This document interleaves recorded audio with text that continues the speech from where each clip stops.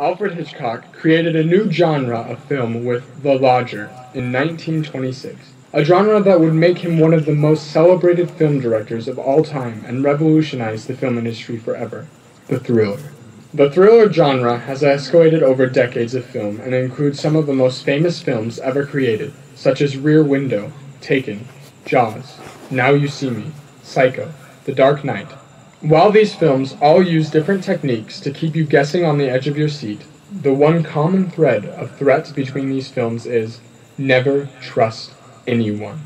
since even your best friend could be the one plotting against you and pulling the strings.